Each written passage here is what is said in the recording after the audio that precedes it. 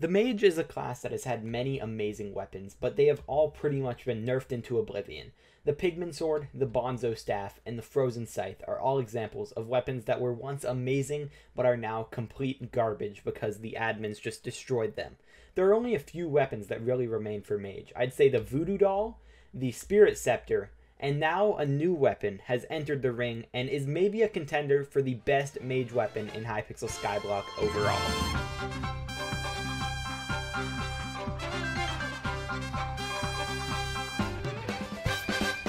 Hello random people on the internet, my name is Banana, and today we are here to talk to you about a brand new weapon in Hypixel Skyblock that is taking the world by storm by how amazing it actually is in the game. This weapon is great for mages and all classes alike due to its very low mana cost and its low cooldown as well, and that weapon that I am talking about today is the Ice Spray Wand. The Ice Spray Wand drops from the Frozen Adventures present within the Catacombs. I've seen it on floor 4. I don't know if it's on earlier floors. I don't really play them, but I know for a fact that this thing drops on floor 4, and it is really rare. I have not personally seen one drop, and all the ones on AH have gone for over like 20 million coins, but there is honestly a reason for that. You look at this thing, and it has the ability Ice Spray, where you produce a cone of ice in front of yourself that deals an amount of damage to mobs, freezes them in place for 5 seconds, and makes them take 10% increased damage. So if I had to compare this weapon to anything, imagine if the Ink Wand, an aspect of the dragons, and Slowness Potion had a child. Or if you guys have played the game God of War for the PlayStation 4, do you remember the part where you were beating on Baldur, you were destroying him, and then that one giant just breathes on you and just freezes you up and all that? That is the Ice Spray Wand. But yeah, if I were drawing any comparisons at all, it's honestly going to be compared to the Ink Wand in my eyes, because the Ink Wand does 247,000 damage, which is a lot, but it has that 30-second cooldown. And then you have the Ice Spray Wand, where you're still dealing 83,000 damage instantly, but you have a 5-second cooldown and a 45 mana cost. I think it's 50, but since I have an Ultimate Wise 1, it is lowering the cost on it. But you don't even need Ultimate Wise on this weapon. It's got the 5-second cooldown, and 50 mana cost is really nothing. You don't really need 50 mana. You'll regen that even with the huge mana regen nerf. So you can honestly run this without spending all the money on Ultimate Wise.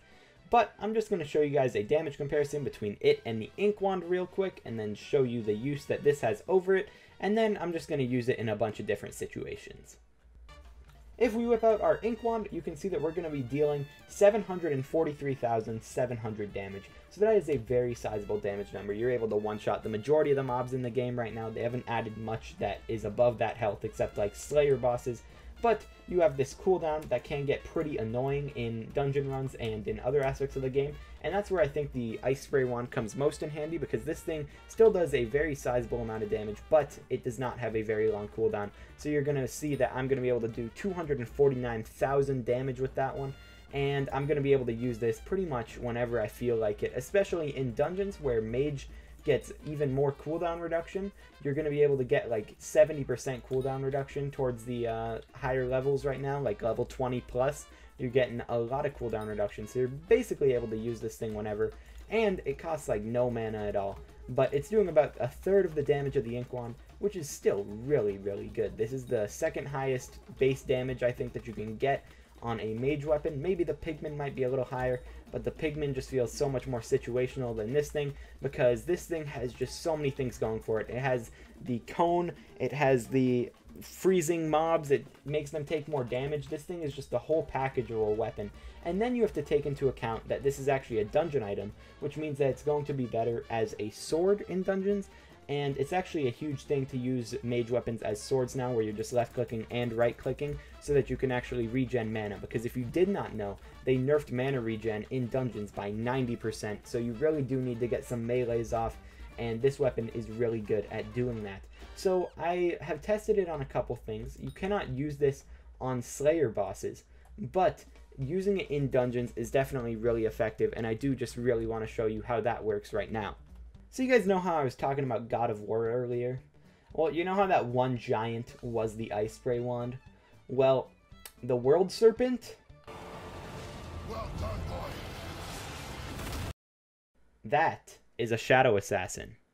So Shadow Assassins are really annoying with this thing because they are really good at dodging it. You have to be really smart if you're fighting a Shadow Assassin with this. It's not just a free kill a mob because it's frozen. This guy's going to teleport behind you and he is going to kill you. And even if you freeze him, the Shadow Assassin will still try and teleport to you if you walk too far away. So it is very unsafe to fight a Shadow Assassin, and I actually failed a bunch of times while trying to record this video in fighting one, so that's a thing.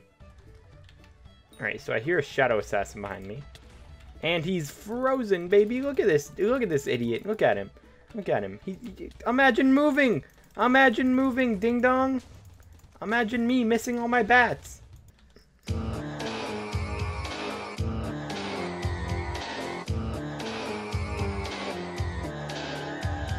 Oh no. Oh no. This is stupid. See, the one thing that I find about this is that it is mildly hard to hit, because it's like if you're shooting an aspect of the dragons at an enemy.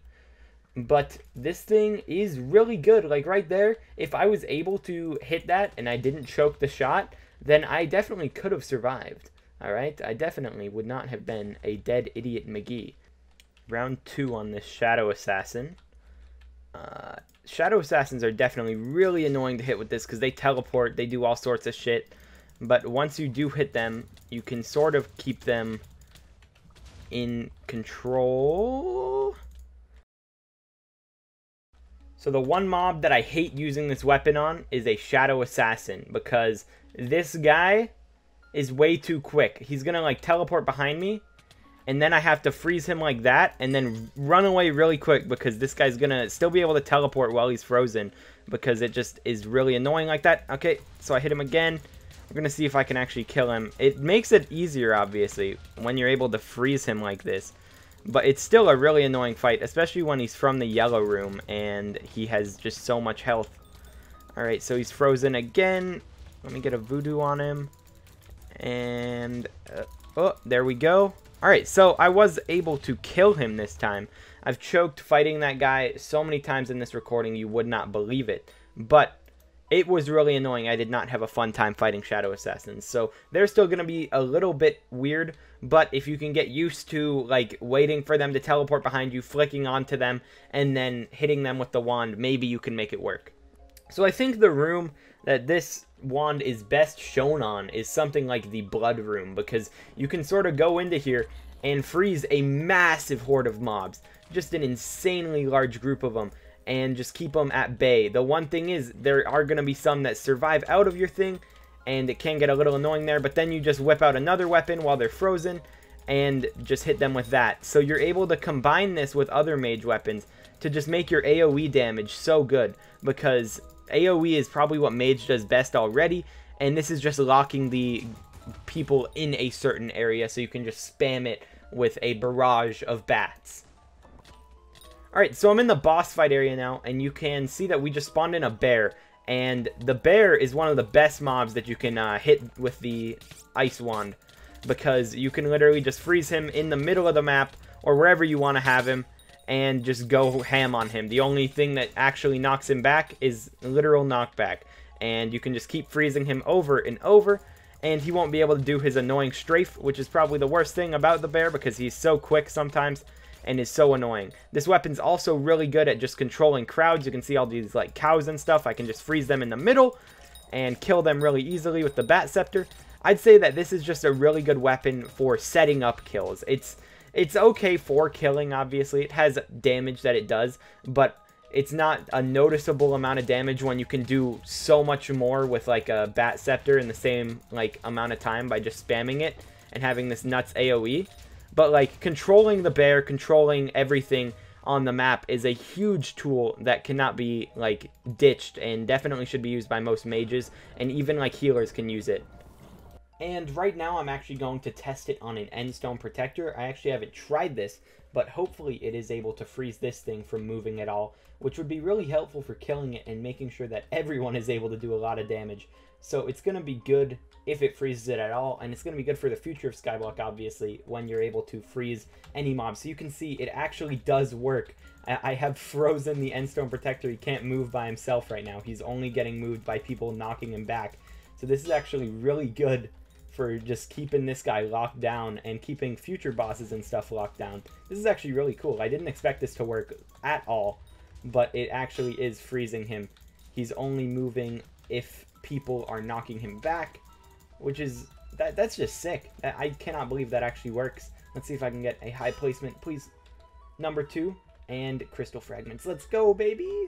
Overall, I think that the Ice Spray Wand is exactly what the mage needed as a class. Obviously, we were struggling as mages. You can see this graph.